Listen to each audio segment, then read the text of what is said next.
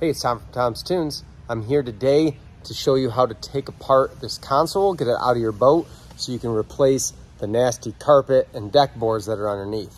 This happens to be a boat from the mid-2000s, a Sweetwater to be exact. Maybe something similar to what you're working on, but I'm going to show you just the basics of getting that console unhooked on a more modern style boat and letting you get to work on the teardown. We are wrapping up the boat behind me in the coming days, but one of the things that I do when we bring a boat in is it's on me to get the controls, steering, all of this stuff unhooked so that Marty and Corey can get into tearing the rest of the boat down. So a little more technical side here, we've got videos that cover taking apart a console that's going to be put back together. In fact, really similar to this one with Mercury controls and everything like that. This is a newer boat. A lot of it's going to be just plug and play. A lot of big just plastic white or black or gray connectors.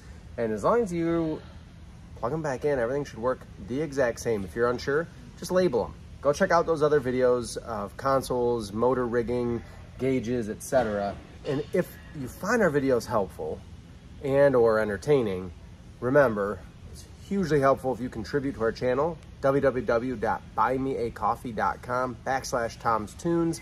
If you're shopping for pontoon furniture, accessories, definitely check out PontoonStuff. Use our code, that helps us.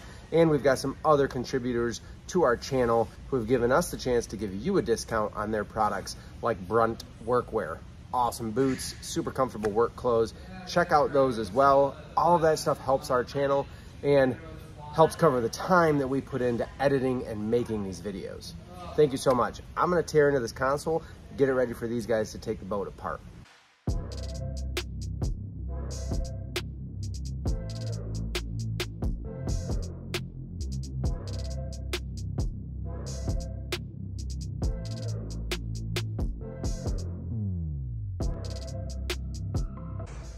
Again, this is a mid-2000s boat. You might be working on something just like this with this heavy carpet. It looked great for a few years. Then it started getting stained and nasty and wet all the time. So if you're doing this, we always advocate tear the carpet up, get rid of the plywood, start all fresh and new. It's almost 20 years old. It's not gonna hurt you to put new plywood on. Then it's gonna last another 20 plus years with vinyl on top where it's not wet all the time and soggy and mossy and gross. Here's the thing. A lot of folks get into a boat like this, they'll unbolt the console from the deck and like hover it up, or they'll cut a slit in the side and set it off to the side of the boat. It's crazy to me. Just unhook everything. I promise it's not that bad. Again, we've got videos that help with this, but I'm going to talk you through it really quick just to give you a brief look at what I do. I'm going to go ahead and cut as much of this stuff free as I can. So I've got a big bundle.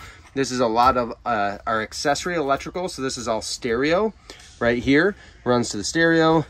But the cool thing about these factory boats is they used these Deutsch or douche connectors that are waterproof. They make it really easy for me to just put an A on this side and an A on this side. And then I can just plug the A's back in together. I can do a B on this one, which is all my electrical accessories, my lights, nav lights, docking lights. It's all connected here. And then my motor connections are tied in here as well. A lot of stuff, once you cut it free, you're not even gonna need to unhook, like my antenna. No reason to unhook that. I've got a dangler here. I might just put an NA on this one to remind myself that it wasn't used for anything.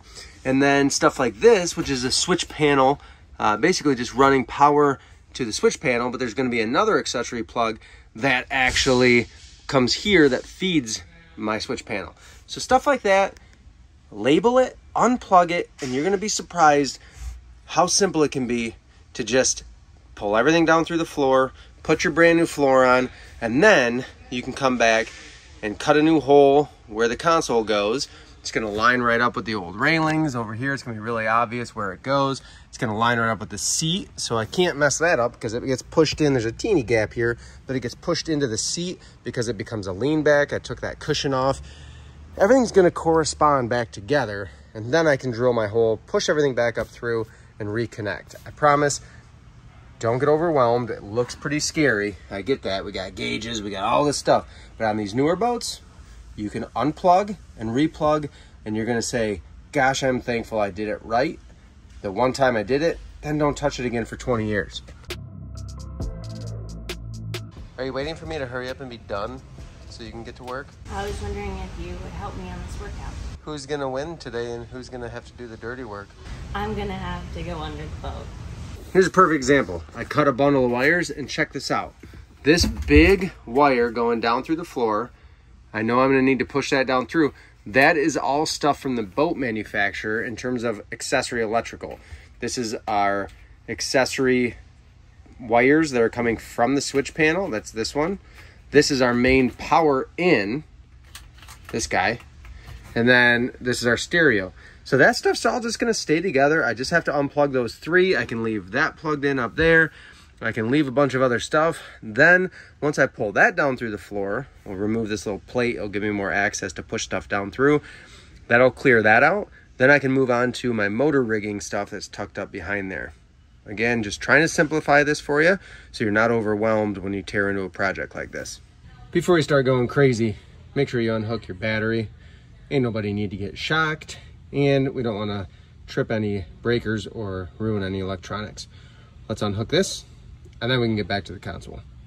With those wires unhooked, so I'm just going to leave these dangling in here. It's not going to hurt anything. Now I can move on. I'm going to go ahead and move to the bundle back here. That's the ignition harness coming up through. I'm going to go ahead and cut that free so I can sort through. I'm going to have to get my ignition out of here, my safety kill lanyard, and then when everything's loosened up, I should have enough slack in the system to pull my control box out and unhook that from the top side. Before I get to that bundle, I'm going to opt to take the steering cable out, which I've already done. I just removed this key. This is a quick connect rotary helm. I take the key, I push into this detent here. It's spring loaded, turn the wheel, and it's going to push that cable right out. On most ignition harnesses and your outboard control stuff, you're going to have a neutral safety wire, yellow with red stripes, with quick connects. They might even just be directly spliced.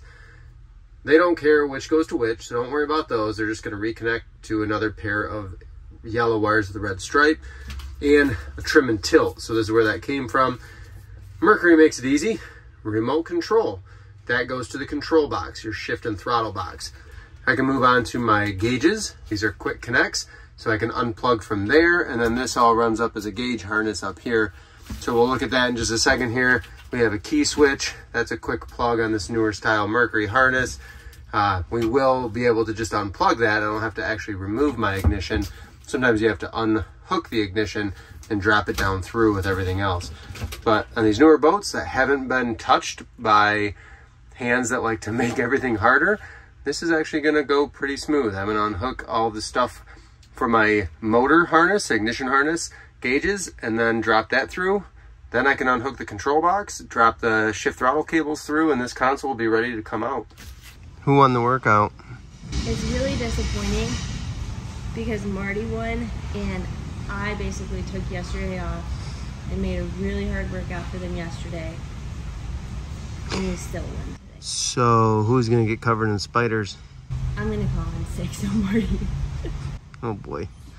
Now that I've freed all of the wires, this can pull out far enough for me to get at the back of the control box. We've got videos on really similar control boxes to this and how to uninstall them, so take a peek at those. I'm gonna get this pulled out of here, and then I can unbolt the console from the floor. It is really nice on a project like this. This bar here spaces the console out, but what's gonna be really neat is it's actually bolted through the console. That's gonna make the console line right back up perfectly with the railings and the furniture. It's gonna make this boat come back together a lot simpler and easier on me.